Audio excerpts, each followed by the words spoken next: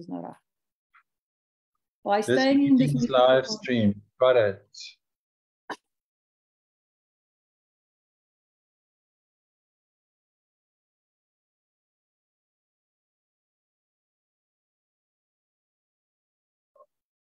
Okay. And we are live. There we go.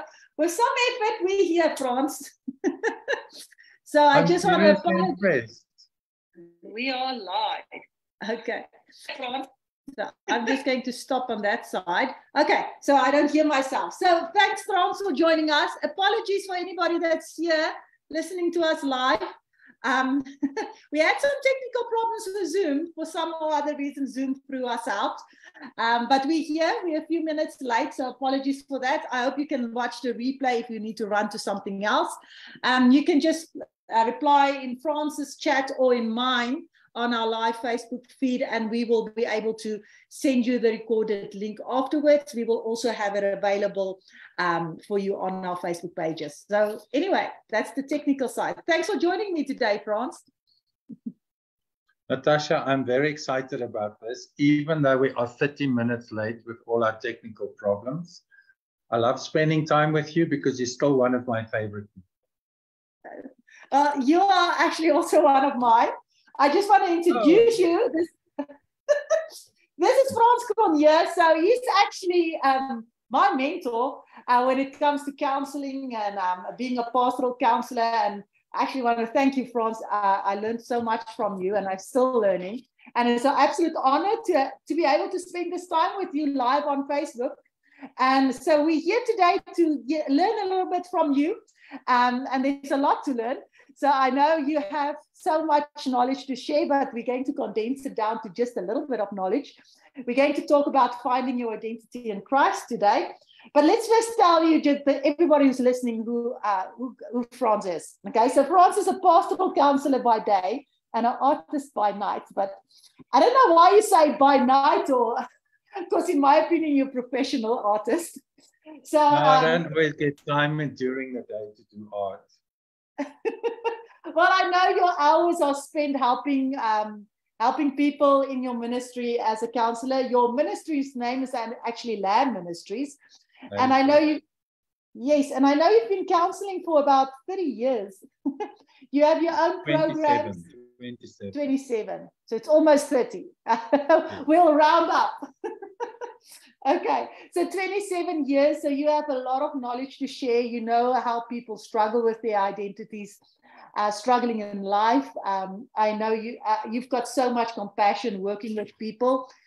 You've developed your own programs, and that's how I got connected with you to learn from you. And you've been teaching at colleges and churches and Bible colleges and small groups and individuals. And I know you have taught a lot of counselors and professional pastors on their journey on how to use resources and the Bible in a very unique way, because your way is extremely unique, because you use art.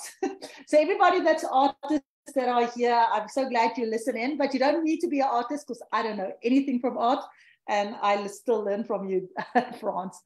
So I want to thank you for being here. I know you want to share your screen and going to share a little bit. We're going to talk about finding your identity in Christ. So where would you like to start, Frans? Just jump in, or can we start with a question? Well, first of all, I would just like to say hello. It's so nice to be here. I'm always excited to teach anything that I know something about. I would say that teaching is probably my #1 passion in life. No, let me rephrase that. My first passion in life is Jesus. My second passion is to be a husband and a father. And my third passion is teaching. Teaching is quite an easy thing for me. It just seems to come naturally. I like to be fully prepared, and I'm definitely prepared for our talk this evening. So I hope that what I share with you is going to be meaningful, that you'll take something away from this, and that you will be inspired.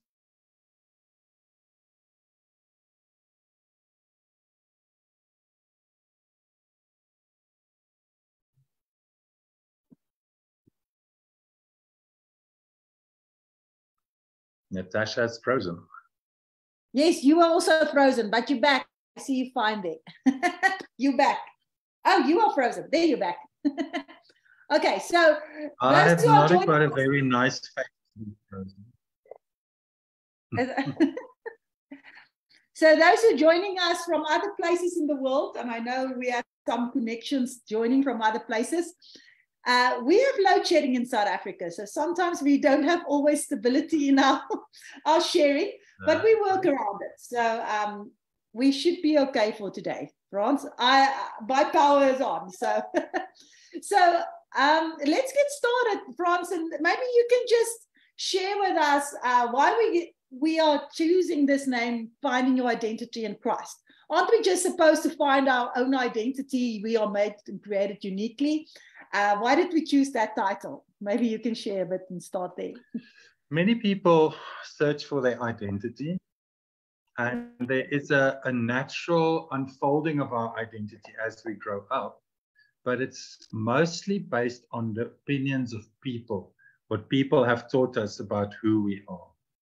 And I think there are two main dimensions connected to our identity. And if we only have the one, we're not going to be able to really thrive. And if we only have a spiritual identity, well, then we don't really know who we are in the natural realm. So I think if we're able to marry those two things together, we must certainly have a winning recipe. So unfortunately, I'm not a psychologist. I know that you have studied psychology, but somehow the Lord has always just put pictures in my mind that make sense to me, and I weave that with the word, and then eventually it seems to create a picture. So I don't have any claim to fame about anything that I know. I would give all glory to the Lord and other people that I've learned from to be able to put anything together. Is it possible for me to share a screen now? Yes, I just need to check with all the struggles. Maybe we didn't make you co-host. Let me just make you one again, because when we jumped in, I might have stopped that. Now you should be able to share, Frans. Go ahead. Let's see. Oh, yeah, yes, I can. Fantastic. Are you able to see my screen? Yes, yes, a guy and a Two girl. pictures, me, myself, and I, the names I call myself. The search for authentic identity. We can have a false identity, and of course today there's so much talk about gender identity. They claim that you're not just a man or a woman based on your biological gender, but you can now identify yourself as whatever. And there are more than 100 gender identities with pronouns. So it's become very confusing in our world. So I would like to keep things simple tonight. And it doesn't matter what you identify as a man or a woman or anything in between that you feel like expressing. Your identity can only be rooted and grounded in two things. And if you have these two main tracks in your life, I can guarantee you that that is a winning recipe. In the storybook Alice in Wonderland, Alice falls down this rabbit hole and she eventually ends up in this fantastical place. And as she's exploring it, she comes across this amazing caterpillar. He's sitting on a mushroom and he's taking deep puffs on his hookah, which we nowadays call bubblies. And he looks at this strange creature, this girl that he's never seen one before. And he says to her, "Explain yourself." Now, that's quite a scary thing for somebody to say to us. I mean, if I said to you, you need to explain yourself to an alien, they've never seen a human being. You need to explain to them who you are, body, soul, and spirit, where you come from, what elements you're made up of. And it's quite a difficult thing, you know, if you've never done this before. And this is my passion, to teach people how to explain themselves, to be able to tell their story, to be true to who they are, and to find their identity not only in the natural realm, but also in the earthly realm. And as you quite rightly mentioned, Natasha, and that is that for the past 3 years, I've been incorporating art as a medium for visual communication. to help people really engage with whatever it is that I teach them. So what I'm sharing with you tonight is part of greater training that I do to enable people to become certified practitioners who are then also able to help people with art as a tool for therapy, teaching, demonstration, or experience.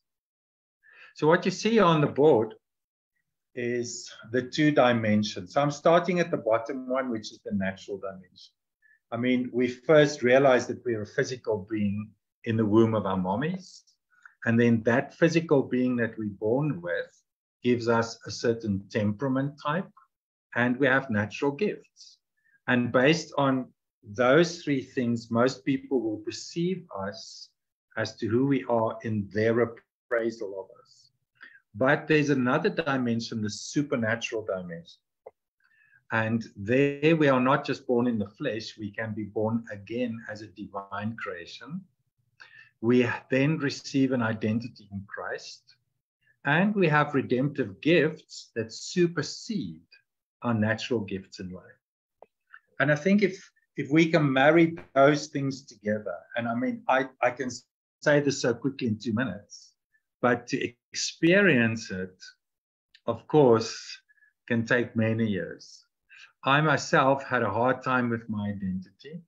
I was quite confused about my identity as a child because my temperament was one that is more gentle. My natural gifts were all the kind of gifts that you imagine girls would have.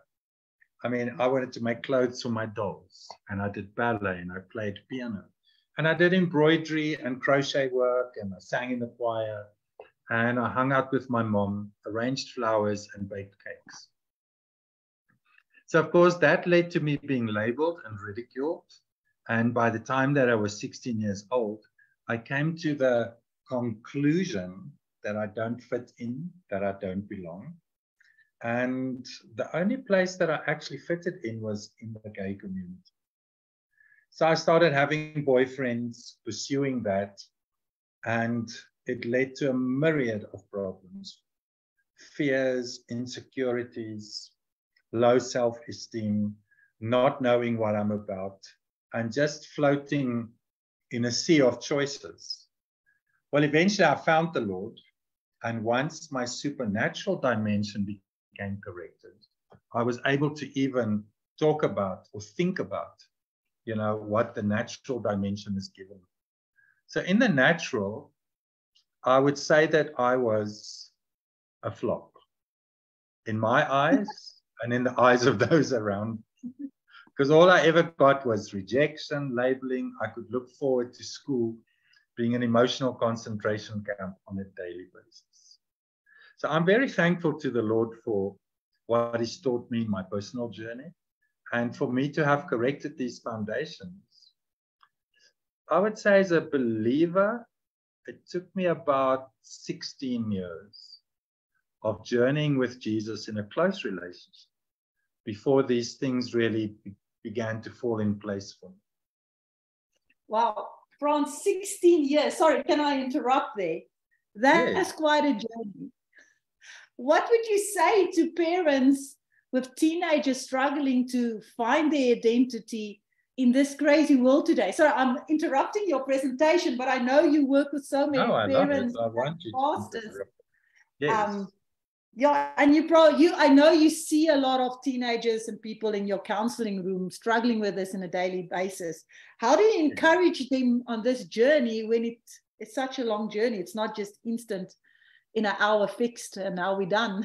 That's what I tell them. I tell them that you should be grateful and thankful that you've met me, because I can fast track you a bit. It took me 16 years to learn. I can help people to learn that in 6 weeks. Yeah, wow. So when we struggle on our own in the dark, you know, we don't have a clue of where we're going. So I think part of the fivefold ministry is that people nowadays approach discipleship, you know, from a body, soul, and spirit level. In the olden days, it used to be just spiritual.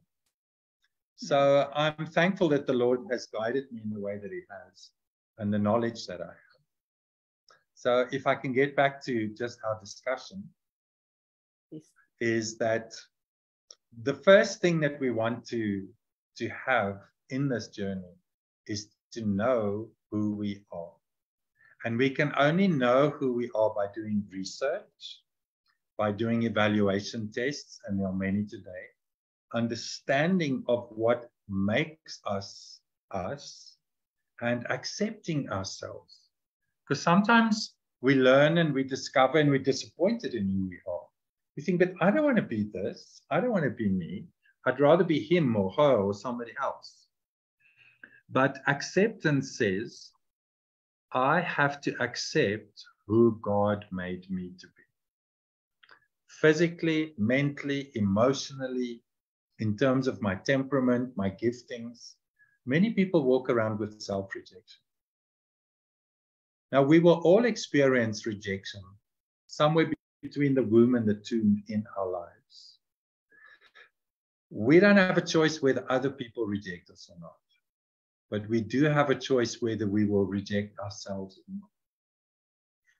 And even for myself, it was a huge part of my healing was to become comfortable with myself, to know that I am validated and affirmed by Jesus, that he made me to be the way that I am, and I don't have to reject any part of it. Even if few people on earth like what I'm about and who I am, I have to be okay with who I am. So I think accepting in the knowing stage of yourself is vital. Because if we can't accept ourselves, well, then no amount of work or growth will take place within us. Now, as I said, we use art. So I just want to show you a typical page that we would do like this in terms of art therapy or as an art tool. The very discussion I'm having with you now, I will sit down with a client or a classroom or a small group of people, and I'll say, okay, you need a piece of paper, just a sheet of paper, and we're going to use simple tools, not expensive art materials. I mean, most of us have a set of coloring in pencils lying around, and I use a black pen, just, a normal writing pen. And these are waxes, wax crayons that most children will use. And a very inexpensive set of watercolor paints. And you can buy this at your local supermarket. You don't even have to go to a fancy art store. And if you have I can go and dig in my kids' boxes. Exactly. We use kids' materials. Everything we used to play with in nursery school. That's exactly what we use. So when people hear, that I teach art therapy or how to use art, they immediately think, oh, now I have to go to art school, be artistic, learn how to draw. Well, as you can see from this picture, there's very little to do. This is a cut-out picture that was cut in half. We've made some circles and we wrote in some words. And this is a form of engaging in what I'm teaching. And you know what? Once you have this picture, it's not like a set of notes that somebody said, read this. It is something that you made. It's unique in how you experience it. And at the end of the day, you're just going to remember it so much better. So let's get past that. So as I said, there's a supernatural realm and a natural realm, and that's where our picture here has been cut in half. We cannot just live in the one half. So yeah, in the natural realm, we have a family of origin. God made Adam and Eve. The first command to them was go have sex, make babies, populate the planet. So our physical being comes from Adam and Eve through our mom and dad to who we are now. You need a sperm cell and an egg cell to make a baby. But in the supernatural realm, we also have a parent, Father God. He's a spiritual being and he gives birth to our spirit. That's what Jesus said to Nicodemus. He said, flesh gives birth to flesh and spirit gives birth to spirit. So we are born from our parents, but we can be born from above through Father God, through the redeeming work that Jesus did for us on the cross. Okay, let's just zoom in on those two concepts a little bit. So obviously the question, where do babies come from? That's normally what children ask their parents. Where did I come from? Some people tell them stupid stories, you know, like you were a monkey and they chopped off your tail and then we adopted you. Or the stork brought you in a nappy. No, mommy and daddy made. Now, Natasha, this is, of course, your passion in life. Because you speak to parents and teenagers about sex, reproduction, and how to apply that in a godly way. So definitely your mom and your dad made you. As gross as what it sounds, they actually had sex. Your daddy donated a sperm, and it's a sperm cell that wins the race that determines whether you're a boy or a girl, depending on the genetic makeup, whether we get 23 female chromosomes or 22 plus 1 Y chromosome. So in my case, the Y chromosome or sperm cell won the race, and thus I'm a boy. But within the hormonal soup in the womb, there can be a decision, or some things can go wrong, that you can be born an intersex baby. Then you're not going to be so certain, am I a boy or a girl? Because such babies have private parts of both girls and boys. It's quite ambiguous, and the doctor can't announce whether you're a boy or a girl. So intersex babies, they're kind of lucky because they get to choose how to live their lives as boys or girls. While the rest of us kind of suck it up, you're a boy or a girl. Good. So your genetics determine, for better or for worse, your physical features. So I've got quite a long nose. I don't like showing it from the side because I have a little bit of a complex over it. Our physical features I've got bandy legs, believe it or not. I used to be a ballet dancer, but I always struggled with my bandy legs. My vrou sê altyd ek kan nie 'n vark vang. Hy's 'n regteer. Your skin, your eyes, your hair color, your build, your face shape, your height, the sound of your voice. I mean, oftentimes we look at a little boy and we go, yeah, that one really looks like his dad. Die appeltjie het nie ver van die boom geval. You know, or that little girl is a splitting image of her mom. Well, it's genetics. Now, we don't necessarily always like our genetics. Many of us will stand in front of a mirror and go, ek's bietjie swak gedeel. If only this was better. Now, of course, you can go for surgery. You can enhance it. I can shorten my nose and straighten my legs. I can get implants and Botox, and you can change your hair color easily, Natasha. Yes. Is that your natural hair? Should I ask? I'm not sure. Yeah, I am. Okay, let's get off this topic. Yes. Mom and dad makes us.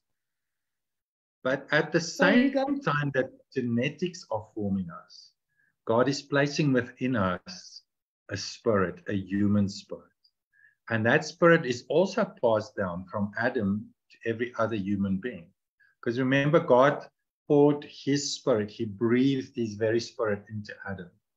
And as a deposit in Adam, his human spirit, the rest of the human race came out of that. God never breathed into Eve's nostrils. So it says here in Psalm 139, very famous song, you created my inmost being, okay, my spirit. You knit me together in my mother's womb. So what is God knitting together? I imagine him sitting, you know, with big knitting needles and umbilical cord, kind of knitting a baby at the end of it. I praise you because I'm fearfully and wonderfully made. Some of us are more fearfully than wonderfully made. No, I'm just joking. Your works are wonderful. I know that full well. My frame was not hidden from you when I was made in the secret place, when I was woven together in the depths of the earth. Your eyes saw my unformed body. Now, this was written in a day where there were no sonars and no scans. Nowadays, a pregnant mommy can go and get a 3D scan of a baby. You can see exactly what that baby looks like in the womb. Now it says here, all the days ordained for me were written in your book before one of them came to be. Some people believe this is predestination. I don't believe in predestination. But I do believe that God has a dream for our life. He knit us together, and that as we unfold and flower and flourish, our life will unfold into all the days according to God's dream. Now, you are a precious package. You are fearfully and wonderfully made. And if you follow God's dream, that's the little red line that you see there on the screen. This red line will give expression to your physical appearance, your intelligence, your temperament, your personality type, your redemptive gifts, talents, your energy and health, your relational strengths, dreams, education, calling, spirituality. I mean, you could add lots of things in there. If we live according to God's plan, that book of days that is written for us, we will come to the end of our life as this picture of this beautiful lady, and you will have reached your destiny. You will have a sense of fulfillment. You will have integrity, that you were true to who you are, and you lived as your authentic self. Why do you want to die a copy of somebody else? Be an original. God makes each one of us an original. Now, in our world, we don't always get affirmed for being the original that we are. Many people, will dislike us or criticize us or reject us. And I believe that if it was predestination, then all of us will reach that end goal, but it's not.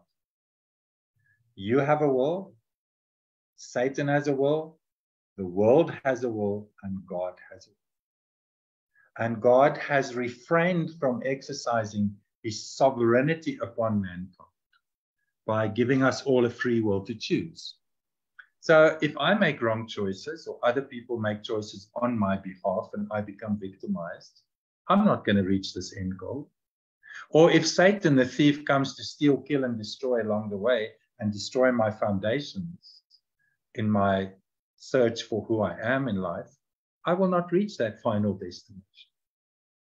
So I believe that every child of God has a responsibility set before us, that we should discover who we are and be the best that we can be, with the ongoing work of the Holy Spirit in us to reach that point. Now, Natasha, I don't know how you feel, or those who are joining us this evening. I'm sure you want to reach your destiny, or you want to die halfway through this journey. Yeah, I think it's building all of us to believe that we have been created for something more than just being on earth, to serve and to reach that calling, I almost must say, that God, your destiny, like you said.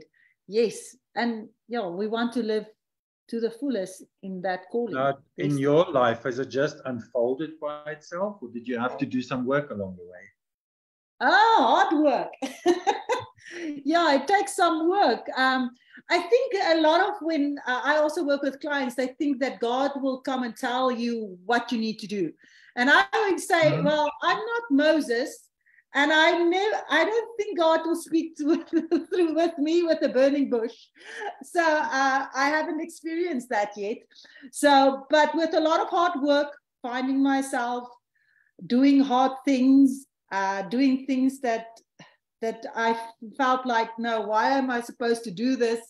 Asking for forgiveness, more hard things. You actually find who you truly are in Christ. So yes, I would say hard work, Frans.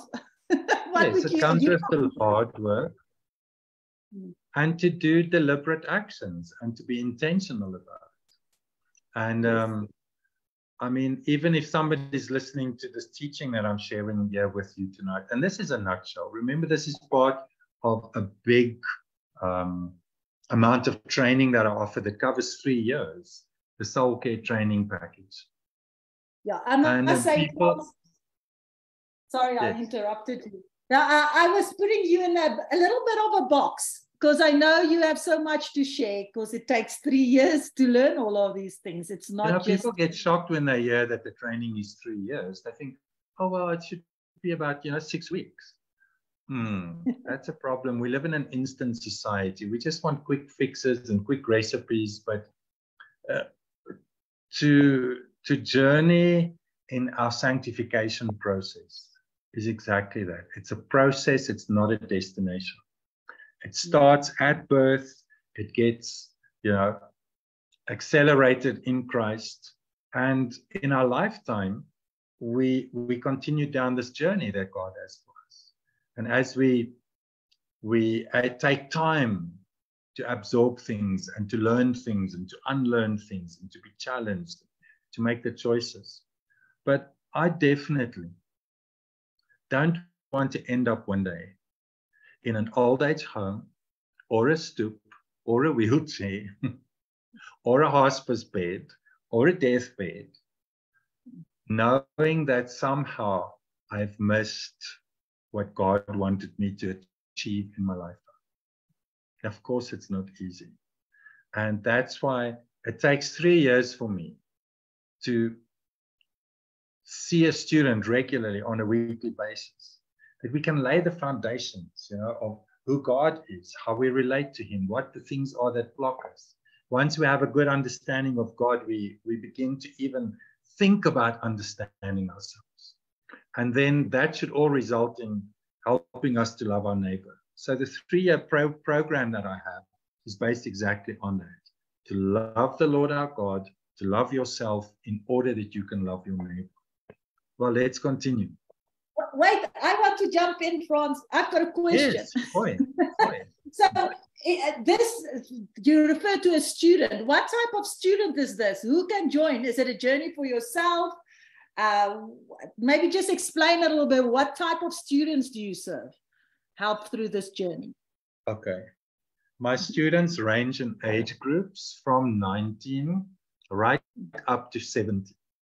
I would say the average age is usually sort of between the ages of 30 and 45, because normally by then people have a desire to help other people. So the training that I do is firstly to equip people to be counselors, to have a counseling approach if you're a pastor, if you're a teacher, to understand yourself and your children better and what you can invest in the lives of those children.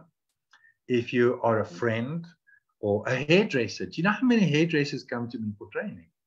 Because hairdressers and barmen are very good counselors. They spend a lot of time listening and interacting with people. Yes. And anybody who has a passion to help other people grow and find freedom and health and spirituality in their lives, and to grow in their relationships, those are the kind of students that I have. Now, not only is the training that I have equipping to enable you to help other people, but it is transformative for you as the student. So I don't ever want to have an academic course that says, okay, we're going to teach you principles or theories, because it's just dead knowledge. I mean, you can go buy a book and read up theories. I want to be involved in people's lives, that every single time that they come to a class with me, that they will leave that classroom not being the same that they were before they came there. I want people to learn, to experience the Lord, to be touched in an inner man, to be surprised by new knowledge. And for me, it's an investment in the individual first, the student. So a student can be a man, a woman, an old person, a younger person. It doesn't really matter where you are in life. And just because I incorporate art only for the past 3 years, before that I did mostly, support groups and Bible college training. Just because we incorporate visual communication now, this is not just for artists. Definitely not. I think anybody who works with, and I mean you, Natasha, for example, you're saying you're not an artist. And I disagreed with you last week. I said, that's nonsense, because I came to one of your presentations and you had such beautiful visuals. I mean, you had a slideshow, and just putting a slideshow together makes you an artist, because it's a visual communication. With every slide, you're choosing color, composition, sizing, big words, small words. I mean, that makes you an artist. So your art medium that you use, of course, is a PowerPoint slide, but you can very easily produce something like this, that I'm taking you through these steps now. The only thing is, no one has taught you to do this. You had to learn to make slides, right? With a click of a mouse. A lot of hard work done there. But I know the power of when I use that visual, Frans, when I present that, every picture is chosen on purpose, because it relays a message. Because when I want my parents and kids walking away, they want to remember that picture, to remember the concept that I was delivering. And this is exactly what you do the whole 3 years. Every concept that you are teaching, like this one that you're showing us now, has the visual cues and memories. And it's even more powerful, because when you use your hand to write, it's very powerful to commit that to memory. I mean, you're now sitting looking at the screen, but I would challenge you, paint the screen, make the screen, cut out a picture. You know, draw these circles on a page. Don't just look at it and sit there, like take it all in mentally. Involve your senses, you know, your smell, because there's a wonderful smell that you get from wax crayons and from paint. Get your fingers dirty. And I mean, and make a mess. There's no right or wrong way to do this. It's just, this is my suggestion. And then you play and interact with your art materials. We listen better when we're trying to do what we're being told. We remember better when we have a vision. Did you know that Jesus was an art therapist? When he was drawing in the ground with his He did writing on the ground. He made mud pies. I mean, how art therapy is that? And he made it with his spit. Stuck it on somebody's eyes. I mean, that's a form of art therapy. He left his fingerprints in that. And then he was constantly drawing visual pictures for people. Every parable that he taught was based on something that people can see, make a picture from, and remember the principle. And I'm not certain whether he ever drew anything, but I'm sure that he did, because he was a carpenter. He was in the creative fields. He was a designer. And I mean, after all, he's God, the creator. I'm convinced he made pictures for people. Definitely. Well, if I was a little kid and Jesus came past, I would have shown him my sketchbook, my charcoal sticks, and I'm convinced he would sit and draw. Oh, fun. Okay, so yeah, in the natural realm, based on our genetics and what our parents have given us and sort of family traits, God knits into us our own temperament, all the good, the bad, and ugly. But at the same time, in the heavenly realm, he redeems us from the bad and the ugly. Frans, maybe you can explain a little bit redeem for some of the younger people that might not know what that means.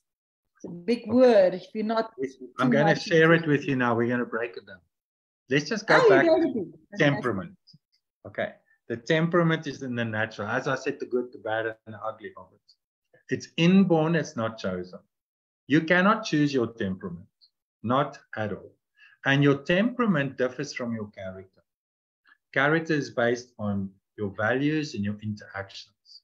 Temperament has to do with how you process the world around you, how you have an inner digestion of that, and how you will give that back to the world around you. It's inborn, it's set in concrete, it's part of your DNA.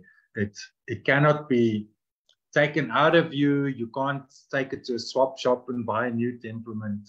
It's woven into you. Now, there are two ways to discover temperaments. One is with Hetty Brits. She's a very well-known author. teacher and therapist here in South Africa. I think she's living in America at the moment. She's written a book for parents and children, and she breaks it down into 4 temperaments: palm tree, rose bush, pine tree, boxwood tree. So you can get hold of Hetty's material. All of it is online. She's done some brilliant work to help us to understand temperament in simple terminology, not wrapped up in, psychological dogma. Then another guy whose temperament stuff I really like is Hippocrates. He lived 400 years before Christ. He was a Greek physician, and he was a bit of a scientist, He started figuring out that there really are just 4 main temperaments in people. And he based this on bodily fluids.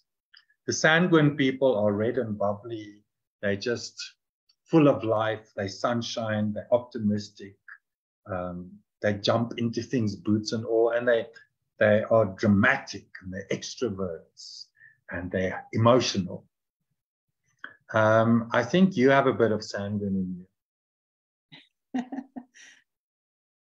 Then we get the phlegmatics. They are full of phlegm. They're a bit slower. They're like a snail with a trail. They don't get super excited about life. A little bit withdrawn, quiet, reserved. Phlegmatics are not quick processes. They have a slower process. And they're very loyal, slightly boring. Their favorite color is probably beige. Their favorite vegetable is probably gem squash. Not too much spice on it. But they are the backbone of society because they get the job done. They don't fluctuate. If you ask a phlegmatic to do a job, they will not do it overnight, fast-paced, but they will do it the best with detail, and they are just fantastically loyal. Then, of course, we get the melancholics. I'm one of those. Deep, dark, depressed. You never see the silver lining around the dark cloud. You just see the dark cloud. You have get-ups. You write poetry about the dark cloud. You want to draw other people into the dark cloud. So melancholics are high on feeling. They are very often introverts. They're poets, artists, always tortured in some way. And but they're interesting people. They bring a lot of color and depth to our world. There's nothing superficial about melancholic people. And then we get the cholerics. They are the lawmakers, the sheriffs, the chiefs, the matrons, the leaders, and they like the law. They like to write the law and make sure that everybody keeps the law. They're not very often moved by empathy and compassion. They can come across as a little bit harsh, but they are the backbone of society. Where the rest of the world is falling apart, they're like Niels Mkuso. That's good. They keep the budgets. They keep everybody towing the line.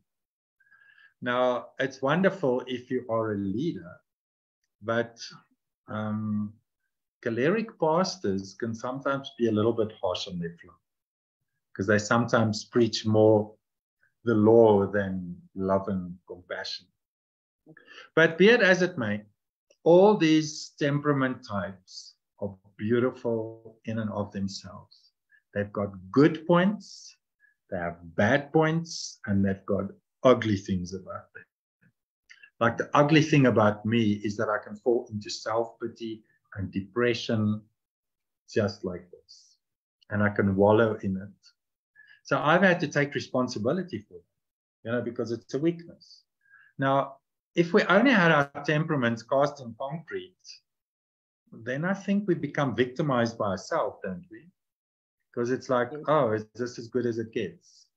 No, our temperaments can be redeemed. And this is the word redemption that you spoke about. Do you have a question at this stage? I was just wanting to make a comment before you go to the redemption side. It's just so interesting when we look at that temperaments. When we look at it, we tend to think, or I'm not sure if the listeners are thinking that, I don't want to be that one that is moody or that one that's so strict. And I think that's where the challenges lies, because you don't want to be that way. And then when you deny that and not see the beauty that's in that, because for every temperament, there's a good and a bad side and ugly, like you said. I think that's where we struggle with finding our identity, I think. Or part of it. I love what you're saying. Remember I said just now, it comes with acceptance. Yeah. You do the test. And by the way, let's just go back to this. This is what I wanted to tell the listeners. I am willing to share with you a test, a temperament test. I can send you a temperament test, a redemptive test, as well as your portrait in Christ, 3 documents. All you have to do is follow the links which Natasha will put up and also share, on Facebook with you. So you just have to go to our landing page, fill in your basic details, and we will email it to you free of charge. So that would be a very good thing to do. So I can send you the temperament test. It's all self-explanatory. You just answer all the questions. It's like choose between this and that. Add up the numbers, and you get a full explanation of it. It's a very simple little test, and it's always like spot on. Fantastic. So I do that with most of my clients, especially people who are struggling with identity and with, low self-image, to accept who you are. I'm always a little bit jealous, of the sanguine people. They're just always happy, happy, happy. Sometimes I want to bash them with a hammer in the forehead because, happy people irritate me sometimes. Now I have to laugh. Okay, so do the test. We'll send it to you. Natasha's brilliant at that. Okay, yeah, I put in the chat for those who's listening live. In the chat, you will see it's free temperament test. So just click on that link, give us your email, and then Frans will make sure you get the test for you. I'd love to share it with you. Love to share it. Okay, so as we said, in the natural realm, we have our temperament, but in the spiritual realm, we can be redeemed in terms of the bad and the ugly. In Colossians 2, verse 10, it says, and you are in him, this is now Jesus, made full and having come to fullness of life. In Christ, you too are filled with the Godhead, the Father, Son, and Holy Spirit, and you reach full spiritual stature. You are complete in him. In other words, nothing is missing, nothing is lacking. So whatever we find lacking in ourselves, Jesus has come to give us fullness. Now, here's what redemption means. Redemption means we are sinners. We are born in sin. We all have sin. And sin disqualifies us from being in God's presence and being partakers of his eternal kingdom. We can try and fix that by being good, being righteous, making better choices, being more loving, following God's laws written on the tablets of our hearts, and we can score brownie points with God, so to speak. And now here's what God says about that effort. He says, your best effort at righteousness are like filthy rags, really dirty menstrual cloths. He's saying even your best effort to be holy will not really qualify because, maybe today I scored 10 brownie points, but tomorrow I lose 2, so I'm back to 8. And then I lose another 3, now I'm down to 5. So when is my goodness ever good enough? And when is my badness ever bad enough? So you and I can try to improve ourselves, but we cannot save ourselves. We can follow the law, but we cannot keep the law all of the time. So Jesus said, where there must be punishment for sin, he will come and take that punishment. It's kind of like saying to a child in the room, okay, daddy's going out quickly. I don't want you to eat these sweeties. Let me show you my sweeties. I really love sweeties. You can see I have a whole box full of them. All my students can partake in these sweeties. Okay. There are all kinds of fudges and toffees and eclairs and things in there. Yummy sweeties. Now, let's say I left this jar here and I say to the child, I don't want you to take any of these sweeties, okay? And I come back and I see that some of the sweets are gone, and I ask the child, did you take these sweets? No, Daddy. So turn out your pockets, let me see. And they're full of empty wrappers. No, but you did take of these sweeties. Oh, no. Yes, Daddy, I did. Okay, thanks for that confession. But you know that I told you that if you steal, there's a consequence. I'm going to have to get the spoon now and give you 20 lashes on your gluteus maximus. You don't know what that is, it's your bottom. Now the child starts screaming and crying, and then the granny comes out of the room and she says, what's happening? I go, no, this child needs to be taught a lesson. This is the punishment for the sin of stealing sweeties. You've got to take 20 lashings. And the granny says, no, you can't do that. You'll kill the poor child. I go, no, but that's the punishment. And she says, wait, can I make a deal with you? I will take his punishment, and then you can let him go. And I said to the child, did you hear this? Your granny will take your beating. Do you want this? Yes, Daddy, don't hit me. Okay. So granny comes and she bends over, and I whack the living daylights out of her with my wooden spoon. 20. Granny. She's screaming, she's crying, she's bleeding, she's weeping, she's bleeding.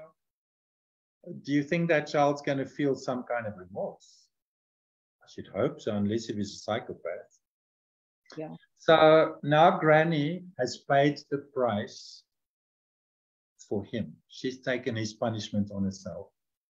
And now the child can go scot-free. But Granny's saying, I want something in return from you. I want you to love me. I want you to come and thank me every day. I want you to come to my room every week, and I will show you my scars as a reminder of what I did for you.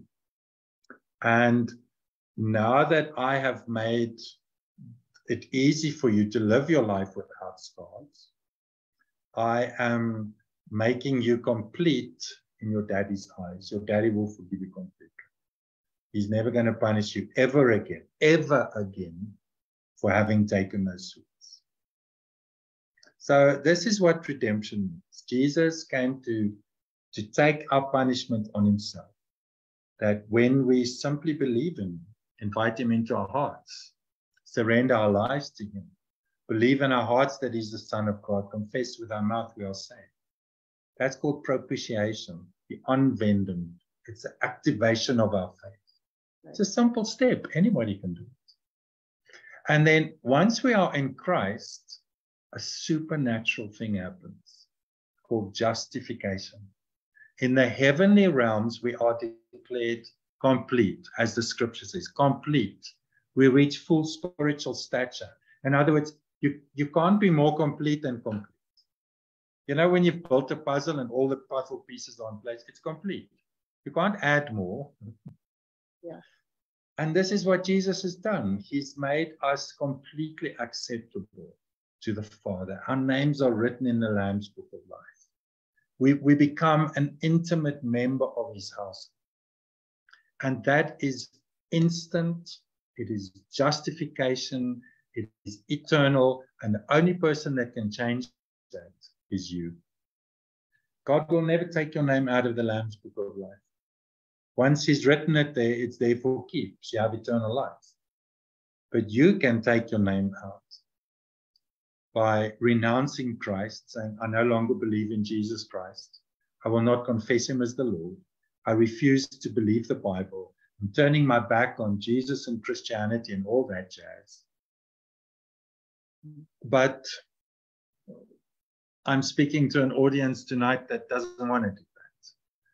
I certainly don't want to. I don't know about you. I wanted to quit in my journey with Jesus, but never really renounced him. So this is a wonderful thing. Jesus covers a multitude of our sins and our weaknesses.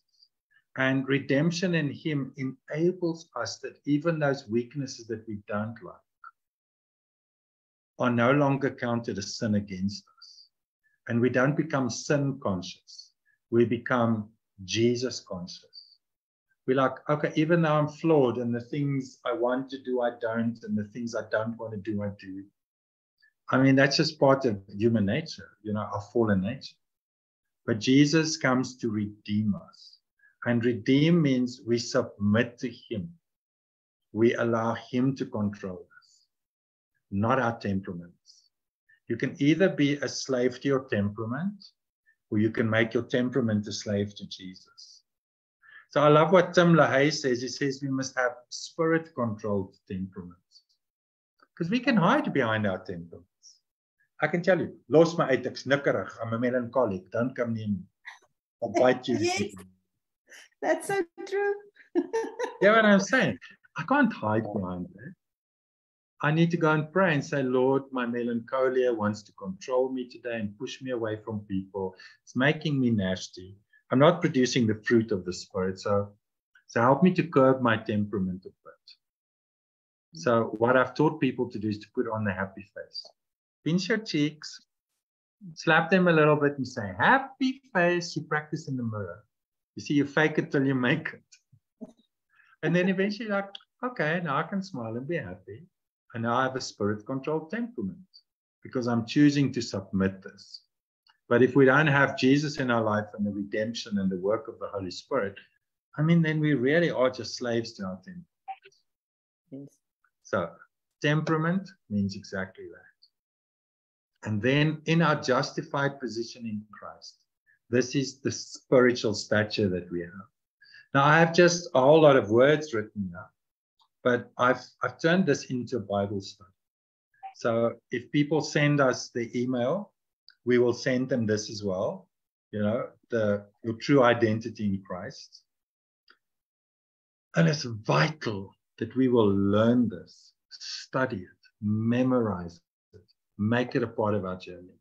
That this becomes the primary deciding factor of who we will be on this planet.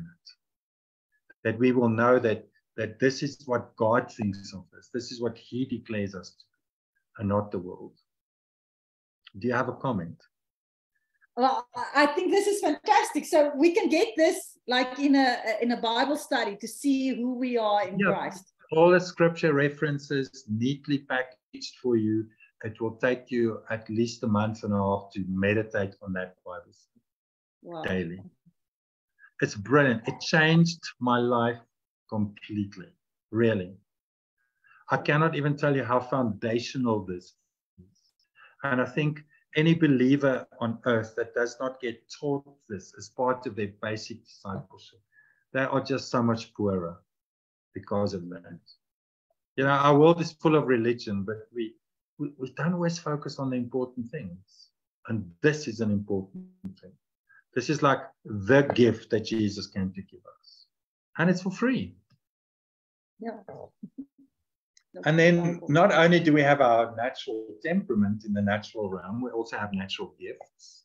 Our natural gifts are usually used to glorify ourselves. And our redemptive gifts are given to us by God. And the goal for that is always to glorify God.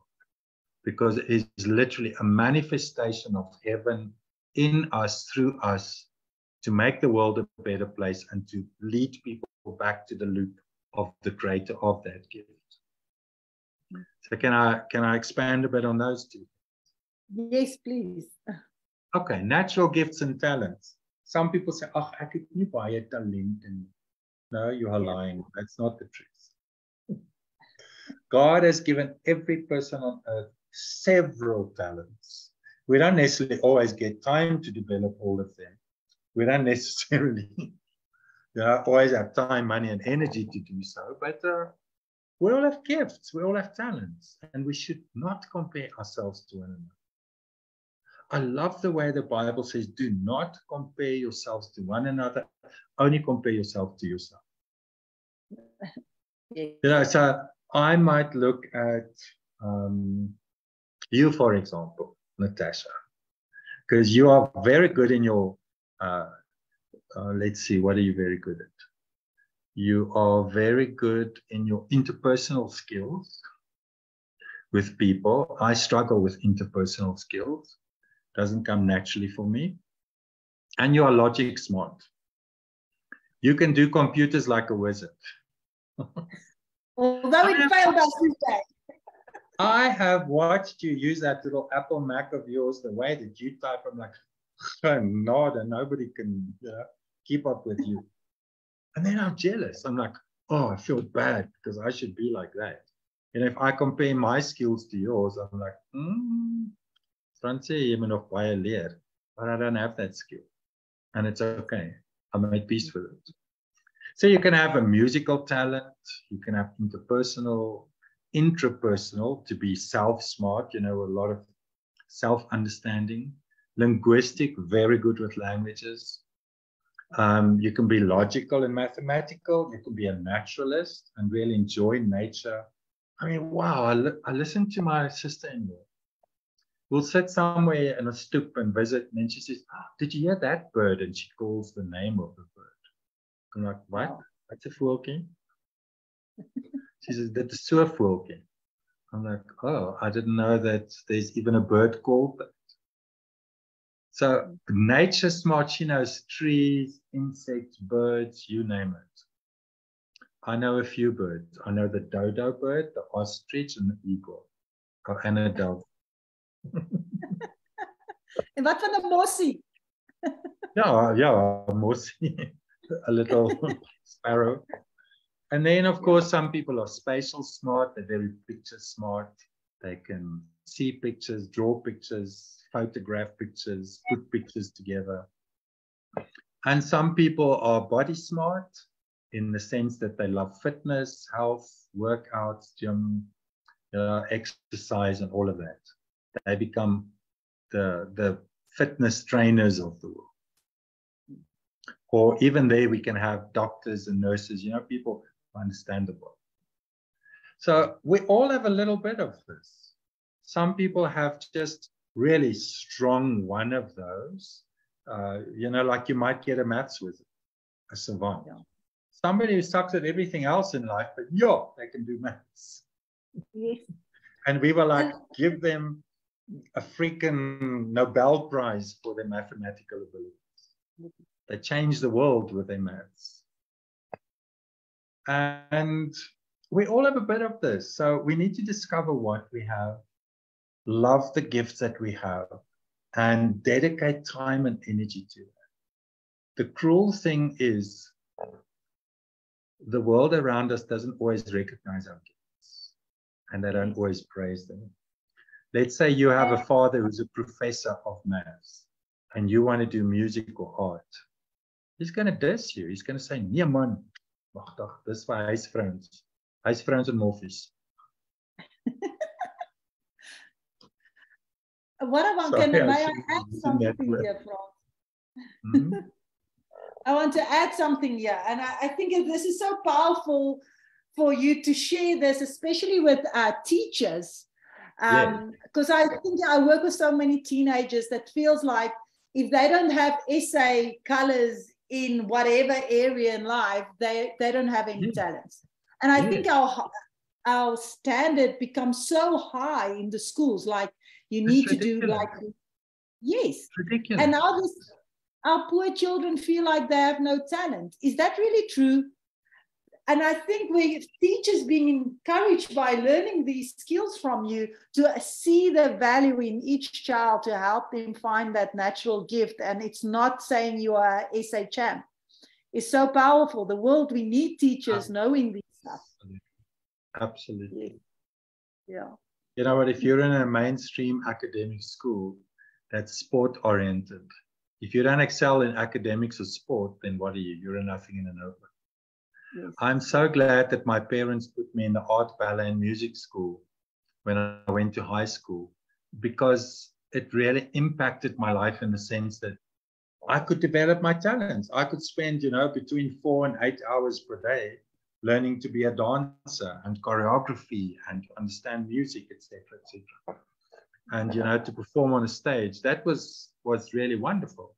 If I had stayed in an ordinary mainstream school, I probably would have been extremely suicidal by the age of 16, because my specific brand of talent would not have been recognized, or applauded or rewarded. Mm-hmm. Yes. So yes, I think if parents and caregivers of children especially can discover the talent of that child. In some translations in the Bible, it says, train up a child in the bent that it is, and it will not depart from it.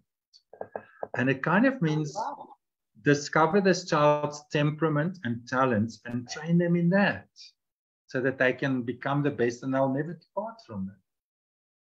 You know what breaks my heart, Natasha? I have adults who come to me for art classes at the age of 40 or 50. Then I ask them, well, what's your journey with art? And usually they say, when I was a child, I used to love drawing and painting. I was just like doodling all day long. And I really wanted to do art. But my parents didn't appreciate it. My mother told me it's useless. I must rather learn how to cook and iron.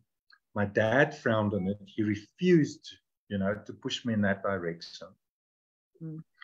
And as a result, they were damaged as children because they were made to believe that that is a rubbish talent.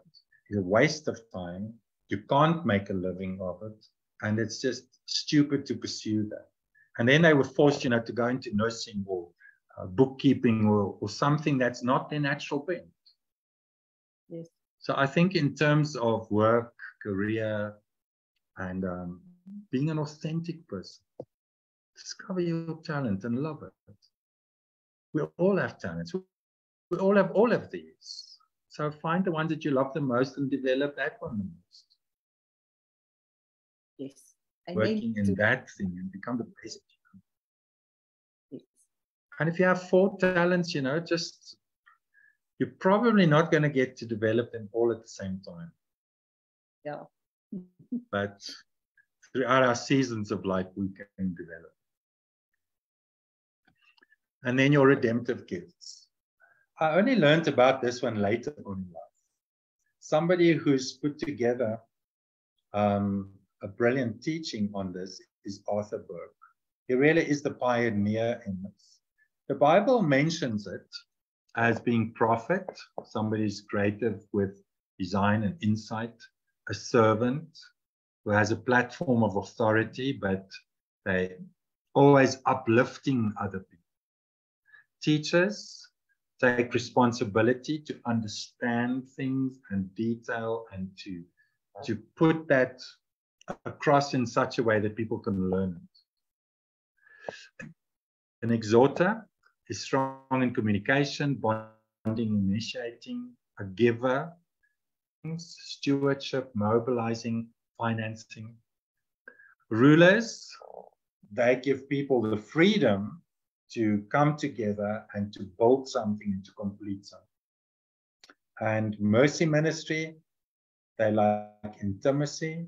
They find fulfillment in rescuing what I call the LSD squad, lame, sick, and dead.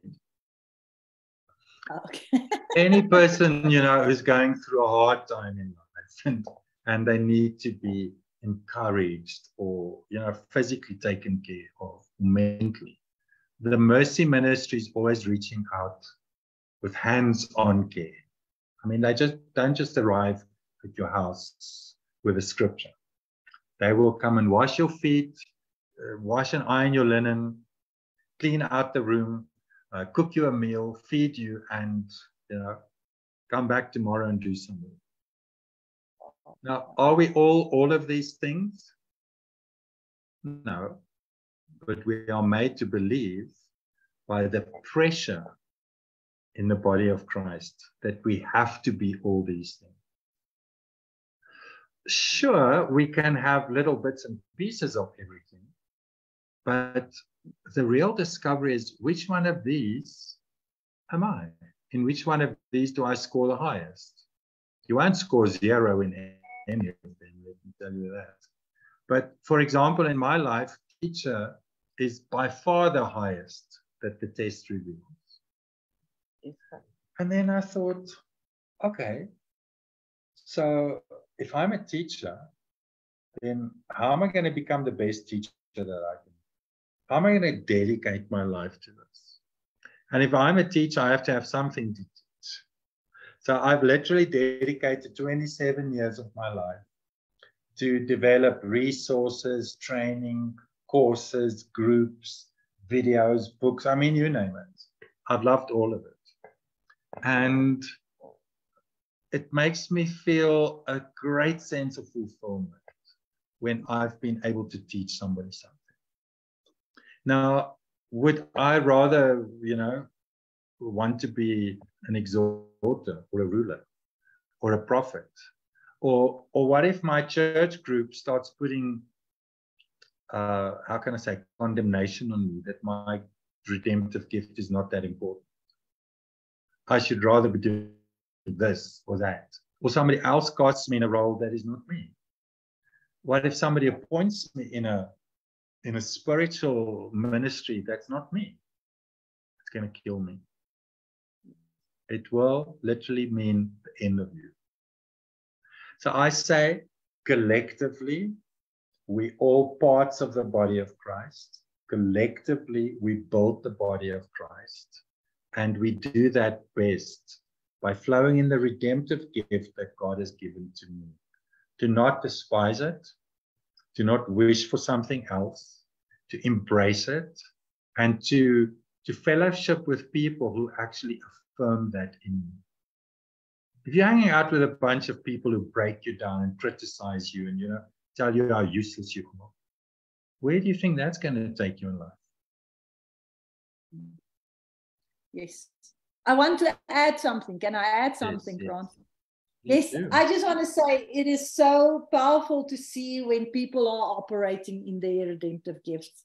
And if we can use you as an example, Frans, I know your courses and I work through most of your courses. And maybe some of my audience today don't know you so well. You put two courses together, 1 + 1 = 1. And then so we all were, if I've got it correctly now. And those courses, I've watched them through a few times.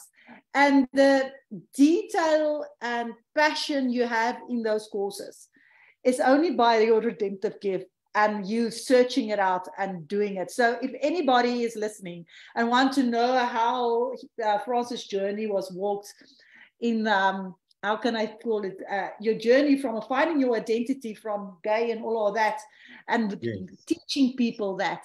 It's just amazing. It's so comprehensive. Every question you possibly can think of asking a gay person would be answered through that teaching of yours, Frans. And I just want to say, because you obeyed or understood your identity and your gifts that God gave you, and I'm so grateful that you embraced that, because otherwise we won't have that resources available. So anyway, I'm just chipping in, but I just want to say how powerful that is. Well, I'm glad to hear that. And it has been a privilege and a joy to put those things together. Of course, it came with a lot of blood, sweat, and tears, and financing, and, struggling through all the ups and downs of life. And then on top of it all, I suffer bipolar depression. And I honestly thank God for the medication that I'm on, because it's enabled me to live a happy, normal, and productive life. Yes. So, we need to find ourselves in Christ so that He can guide us onto that path that He wants for us. But it comes by us searching, being hungry, and truly surrendering our lives to Him. I love the word consecration. Consecration says, God, I give you my everything. Where you tell me to go, I'll go. What you tell me to say, I'll say. Where you tell me to stay, I'll stay. And whatever you want me to be, I will be. If we have that kind of consecration, it leads to God's dedication to guide our feet into the place where we need to be, so that we can come to the end of that little road journey and say, I've now reached my destiny. I have a sense of fulfillment, and I've been an authentic self. I did not allow people to tell me who and what and how I should be. I've listened to one voice only, and that is the voice of the Holy Spirit. Of course, that's quite a mouthful, so let's continue. So as a person, if we look at this bottom block now, and if you're drawing this or engaging with your art materials, wonderful. Just write in there your identity needs are for security, self-worth, significance. I'll embroider on that a little bit. So our basic identity need to have a firm foundation on which we can build everything else in both the natural and the supernatural realm is like a little stool on 3 legs. Security says, I'm secure in my main caregivers. Mom and dad love me, whether I'm fast or slow, skinny or round, whether highly clever or a little bit not so sharp. I have security in who I am because I'm loved by the people around me. There's a predictability and there's a consistency in those relationships. So I know that if I cry, Mom will reach out to me. If I need help, Dad will be there for me. So I have that security that I'm okay. I'm affirmed, I'm loved, and I'm secure in those loving relationships. So of course it starts with Mom and Dad as we're small. And then eventually we have to replace that as we reach adulthood with Father God, that we have security in Him. Because, hey, He's never going to fail us. He's not a backslider. And He's the same yesterday, today, and forever. So how much security do we have in that? And part of our Portrait in Christ study that I'll send out for free, we have security in who we are in Jesus. And I've listed all those scriptures together. In terms of self-worth, this is the value that I attach to myself. And that value is communicated to me, again, by my primary caregivers. So if I get neglected and rejected by Mom and Dad, siblings, aunts, uncles, grannies, teachers, peer group, how much self-worth will I have? Almost nothing, because I received nothing. It means that I don't have value in the eyes of these people.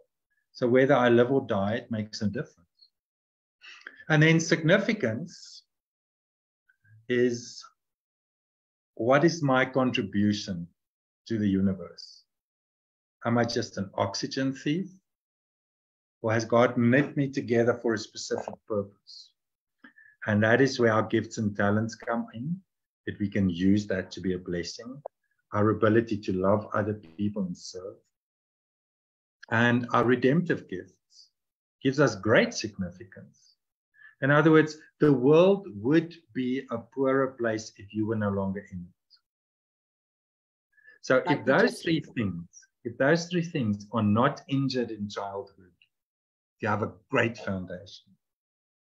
But after having counseled and shared the stories of literally hundreds of people, I can tell you that I have not met a single person who reached young adulthood with those 3 legs intact. Life injures us. Life on this planet is not for the faint of heart. As a matter of fact, life can crush people to the point where they take their own lives through suicide. Because when these 3 things are broken, it leads to intense pain. And this is why soul care with creative art is so vital for me.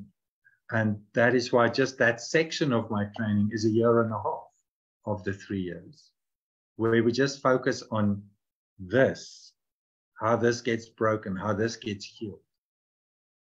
I'm moving on. So our identity needs, we can get from 2 sources. In the natural realm, there's the mirror of the world, the mirror that people hold up for us, so that we can see in that mirror who we are. And there's a mirror of the Word of God. The Word of God also says a lot of who we are. We used to sing a song in church 400 years ago. The song went like this: whose report will you believe? The main singer sings that, and then the congregation sings back, we will believe the report of the Lord. Don't know if you ever sang that. Okay. Yes, The older Ron Canoli. generation. Yeah, the older generation like me, we all remember that song. Yeah. So the word tells us who we are in God's eyes, and the world tells us who we are in their eyes. So let's just reflect for a moment on childhood, for example. Okay, these self-image foundations that we have. So we're constantly looking into mirrors to answer these three questions in connection to appearance, performance, importance. Appearance is, how do I look? And Natasha, you've got kids, and you'll know what they are. The more little they are, the more they want to know. They put on a fancy hat, or do a strange costume, or comb their hair, or a little boy will gel his hair, or put on his new clothes, and then he runs into the room and he goes like, so, how do I look? Am I right? They want to, yeah. And boys, they pull a muscle. They're like, oh, I've got big enough muscles. And girls dress up like princesses, like, how do I look for me? Now, of course, you can either build up a child or break them down. So in terms of their appearance, we need to give children genuine compliments. Like, you look handsome like this, or you're so beautiful. Or just stand there, that's a Kodak moment. Let me take a picture of you. So appearance, we have to build up a child in their physical looks. Don't ever say something stupid to a child like, well, thankfully, Jesus gave you a clever brain, because with tree trunks for legs like that, I'm not sure that you're going to land a husband. But, at least you'll have a good job with your brain. Now, when somebody says something like that, whether it's in a joke or whether it's for real, or whether it's like to bring a child down, I don't know what, or out of spite or cruelty. For every negative thing that we hear in life, we need plus minus 25 genuine compliments to combat that. So we all have been slighted or insulted in some way or another in our lives about our appearance. And not only in the words of people, but also the way that people look at us. I mean, as jou ma en jou pa so skeef opkyk en sleg kyk en deur mekaar kyk, you don't feel good about yourself. Performance, how am I doing? Look, Dad, I just tied my shoe. Ach, nee man, jou bobby on. You didn't do that right. You can break them down or build them up. Let's say a child draws a dinosaur and it doesn't look like a dinosaur, it looks like a Ferrari. And they come and they say, look on my picture. Okay, don't say that's ugly. Say, well, that's really interesting. I love the color you made. And tell me the story of this thing. Is it alive or is it dead? If you can't figure out what it is, they will tell you. They'll tell you it's a dinosaur and XYZ. Then make a hoo-ha out of it. Say, my darling, this is the best dinosaur I've ever seen. Now, let's stick it up on the fridge here with some magnets so that I can always remember what a clever boy you are. Jesus made you so clever with those little hands. So whether they're mowing the lawn or baking a pancake or doing something and they ask the question, how's my performance? Build them up, don't break them down. If there's room for improvement, help them. Importance, how valuable am I? In other words, how much time do you sacrifice to spend on me? How much of your time, money, and energy do you spend on me? Or am I not important? So we measure value by quality time and investing into ourselves.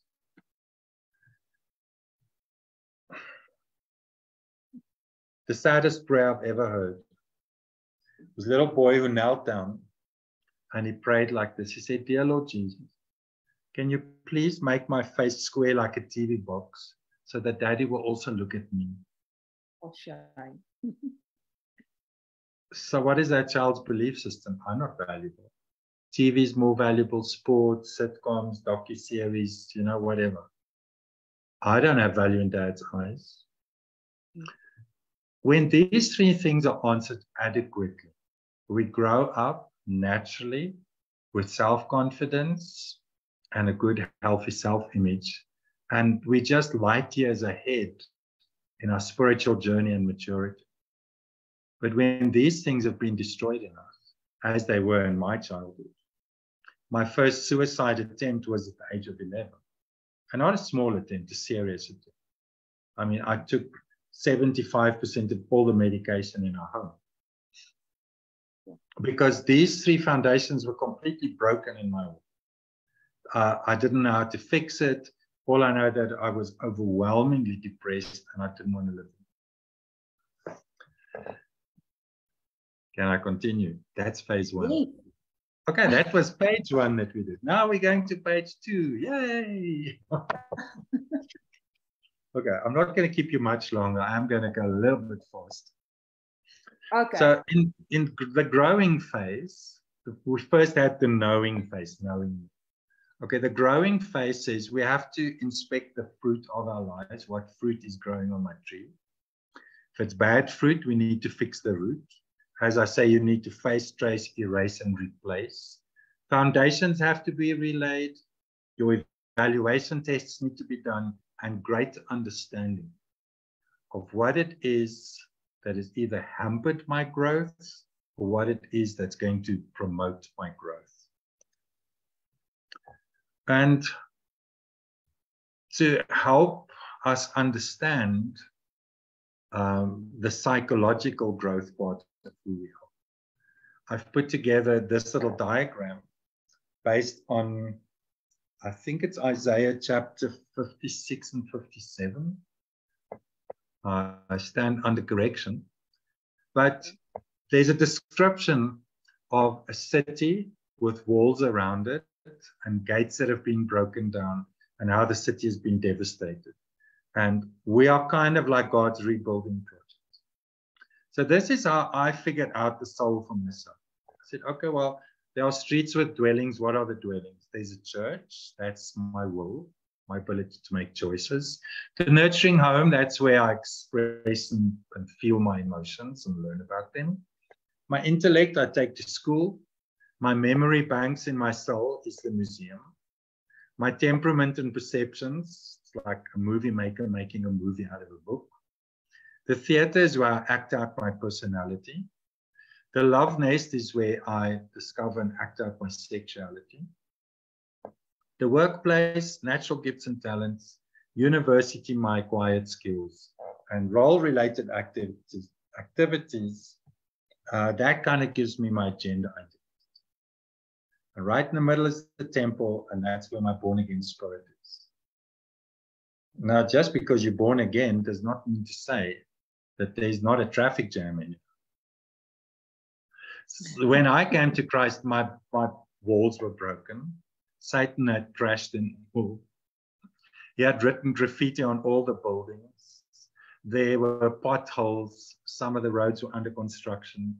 Some of these parts couldn't communicate to other parts. It was just chaos in me. So I don't even know how to say this in words. The brokenness that I had in me when I came to Jesus was so great, and thankfully I wasn't really aware of how great it was. So truly I became a rebuilding project, through the guidance of the Holy Spirit. And slowly but surely God started fixing all these areas in my life. And as I said to you, it took me about 16 years before I could finally say, you know what, I think I'm beginning to get it. I think some of the puzzle pieces in my life are beginning to actually work together. But it's a beautiful journey, and God sees each one of us like this. But it starts with understanding. Now, people who study psychology understand this. I mean, you have a background in psychology. So when you see a picture like this, I mean, does it make sense to you? Yes, of course. Yes, it's all the aspects of life. And I love that the born-again spirit is in the middle, because when I always demonstrate also body, soul, and spirit, the spirit in that, but the physical outside the body is broken. And the soul, definitely, with the emotions and all of that, and the will. It's actually a beautiful illustration of the body, soul, and spirit, this outline you've got here. Yeah. So I read these scriptures and I'm like, oh, well, that's like a picture. And then, you know, the Lord fleshed it out for me a bit. And a lot of what I teach is based on this. Yeah. Good. Now, part of art then is page 2. We will create a picture like this. You see, anybody can draw this, even you, Natasha. So if I put this slide up for you and I say, draw 4 blocks and draw these 4 things in there, just with a pencil or a pen, I'm sure you will manage. Yeah, it will look okay. You don't have to be a Rembrandt or Picasso or Van Gogh. You'll be able to draw it, even a child can. Yes. But discovering our foundations of who we are is we need to take a little bit of a walk down memory lane to go and look at the shapers from the past. What made me who I am today? What brought me to this place of brokenness? People and events have influenced us in our formative years, for better or for worse. And I haven't met a person yet who does not have a need for healing. Not one. Yeah.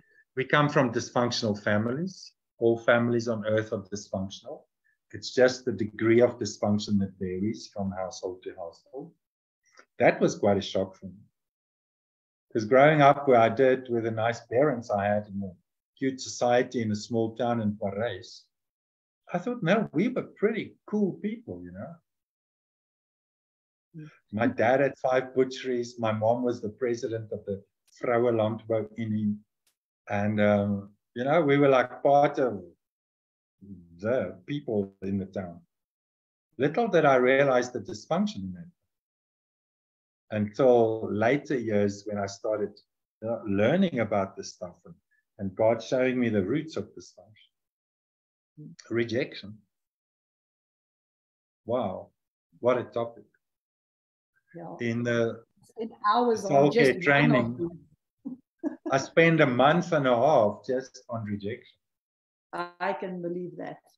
To define what it is, what it looks like, how it comes about, what it does to a person, all the different roots of it, the different branches and fruit. And for a lot of us, our rejection is still showing because the brokenness is there. Then the shame of sexual molest. Statistics tell us that 66% of girls are molested and 33% of boys are molested before the age of 16. That's so sad. So next time you sit in church, look at the people around you and ask yourself, which 66%, 6 out of every 10 women in this church this morning were molested? And which 3 out of 10 men in this church were molested as children? Not something we talk about because it's shameful. Yes. And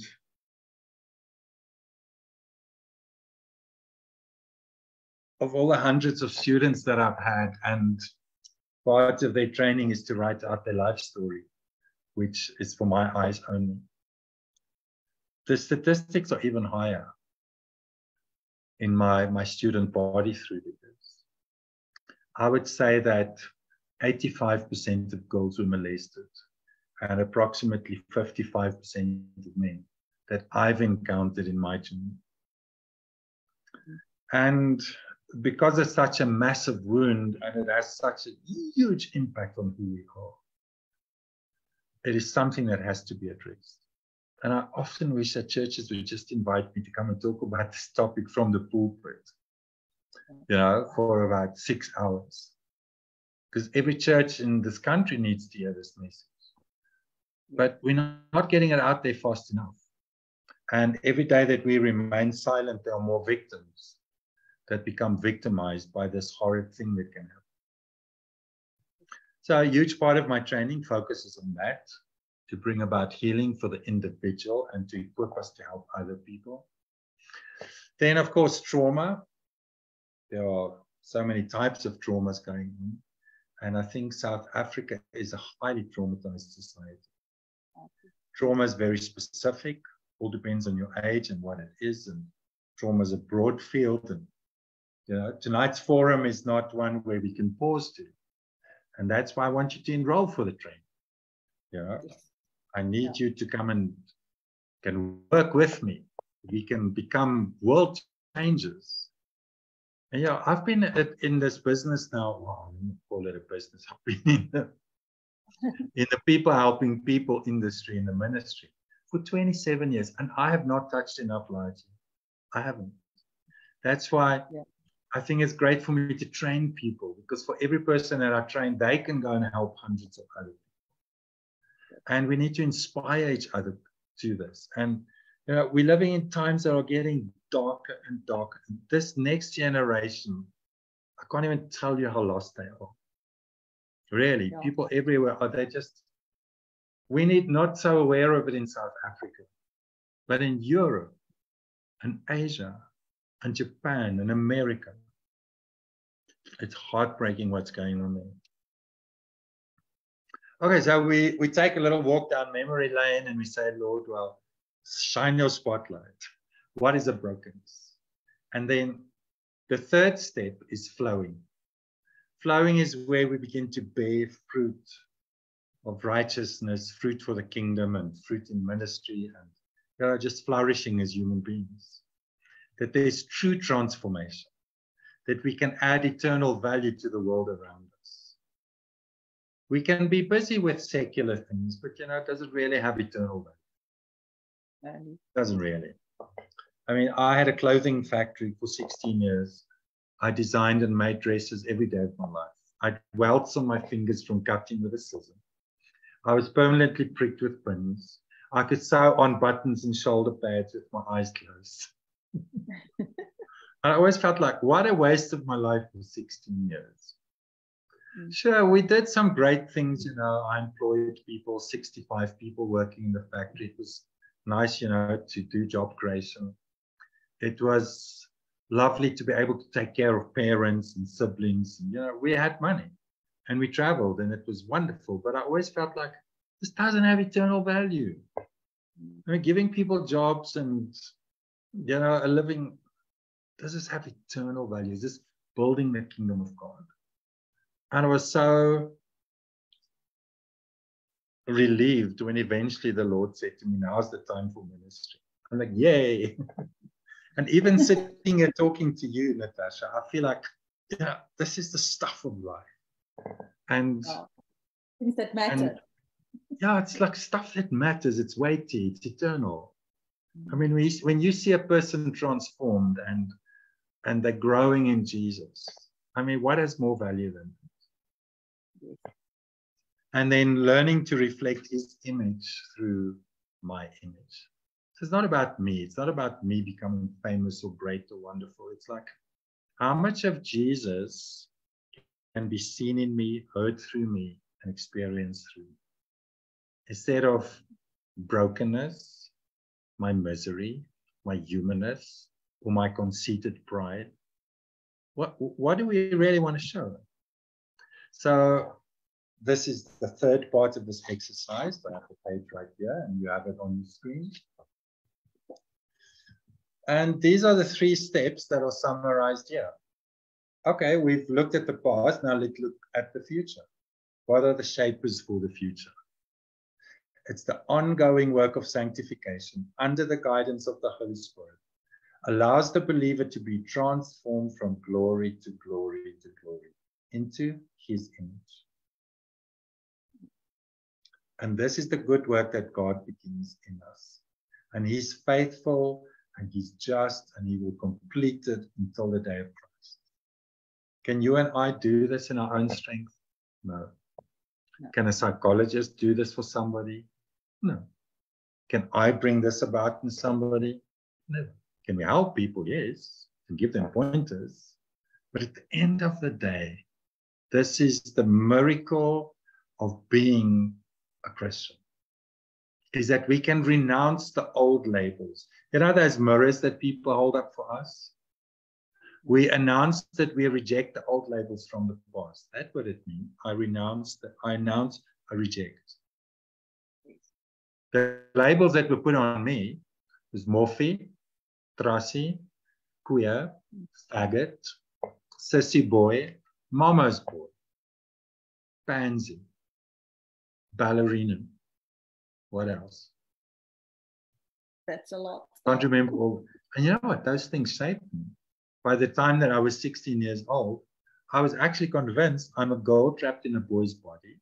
And the only way that I can ever find happiness is to maybe go for sex reassignment surgery. If I was in America at age 16 today, you don't even need permission from your parents to do that. You can self-diagnose, go to a therapist, and they put you on hormone blockers immediately within an hour. Yeah. That's how bad our world has become. So Jesus showed me in his kindness and love that I'm not those things, and that it's time for me to stand up and to renounce those things, to say, I will not walk in alignment anymore with what people told me. Maybe my dad said this, but it's not true. My mom said that, it's not the truth. My peer group, XYZ, I will not let those things shape me. So I'm going to relearn who I am. I'm either going to believe the lies of the world or the truth of the word. So this is where we study our portrait in Christ and we make regular proclamations. Natasha, do you know how I studied this? I was 21 years old. I was freshly born again. I started learning about, this portrait in Christ. And I took all the scripture verses and I wrote them out on little yellow post-it notes. Each scripture, I wrote it out. And I said, right, I'm going to learn this stuff because my head is so messed up with lies and, false labels that I've even put on myself. And I'm going to wash my mind and my heart clean by meditating on these verses, because this is who God says that I am. And I wrote them on those little yellow. I put them behind the toilet door, next to the loo, next to my bed, on the lamp, on the mirror. I almost said, do I do my makeup? No, in the mirror, we brush my teeth, comb my hair, shave my face. I put them in my car, on the dashboard, on my books. So every so many minutes of a day, I would be confronted by one of those scriptures, and then I'd pause. Okay, let me read this out aloud like a proclamation. Let me believe it. Let me receive it. Lord, please put this truth in my spirit. Because in my deepest being, I believe this nonsense and the devil has put on me. Because that's what shaped who I was. No, wow. So I had to relearn, and it took a long time. And then you begin to reflect. You show the world who God has anointed and appointed you to be. Unapologetic. Wow. You step out in boldness and you do whatever the heck it is that God is telling you to do. Whether people like it or not, whether they recognize it or not. Yes.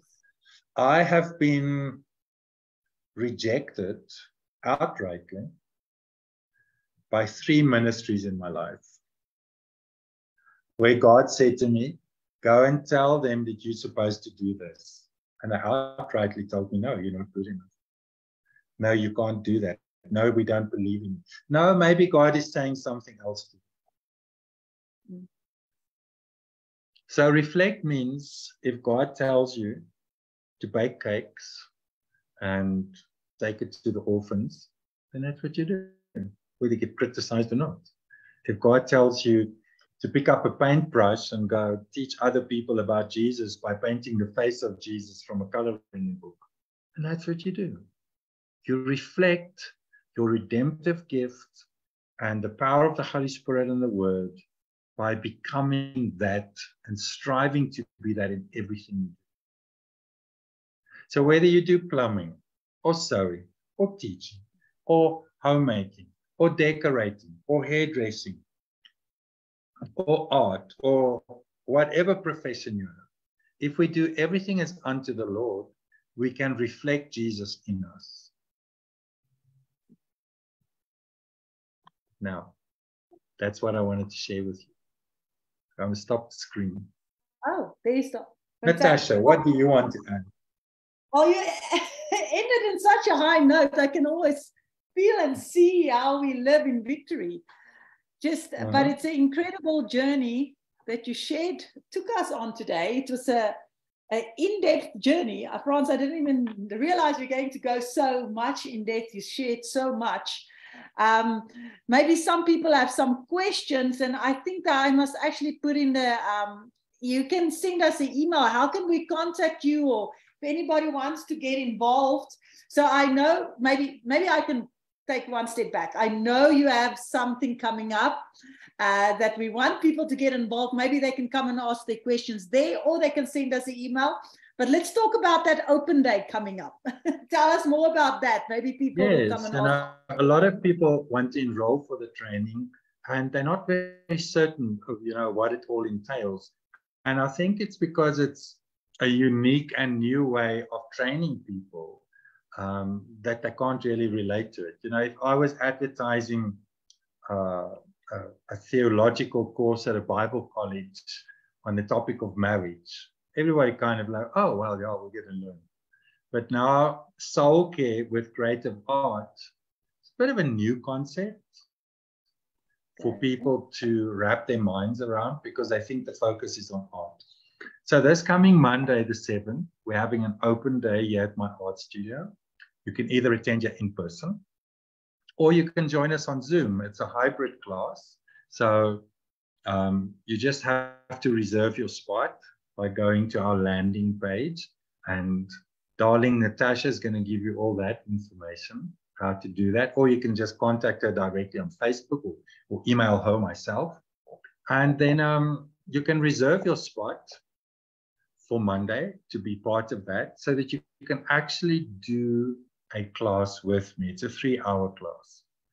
The curriculum will be focusing specifically on loving your neighbor, and that is your physical neighbor in your neighborhood. It's going to be a real fun evening. And of course, you can join in the morning as well. There's a class at 9 o'clock in the morning, or a class at 6 o'clock in the evening. It's a 3-hour lesson, and we will also send you a little list of the art materials that you will be needing. Very simplistic things. You probably already have them in your house. And it's for free. That's the good news. It will give you an insight as to the class and how it's run. And you will be joining in with my 3rd years for this specific day. So it's just a little glimpse into the life of a student with me. Wow, thanks, Frans. I think that would be fantastic. I think I will join as well. I didn't sign up yet, but I want to join that class as well. So I put it in the chat, in the comment section of Facebook Live. So if anybody completes that, I believe we will make sure we give them all the information, the Zoom links, or let us know, or let Frans know when you are joining, what time.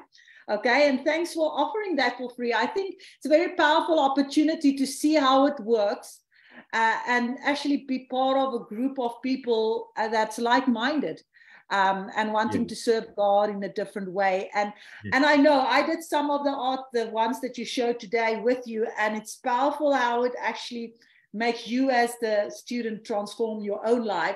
I'm thinking always about my clients, but I also how it affects me. It's very powerful. So you don't have to use this even in a ministry setting. You can just, your own life will be transformed, because I had that experience as well. I just want to comment on that.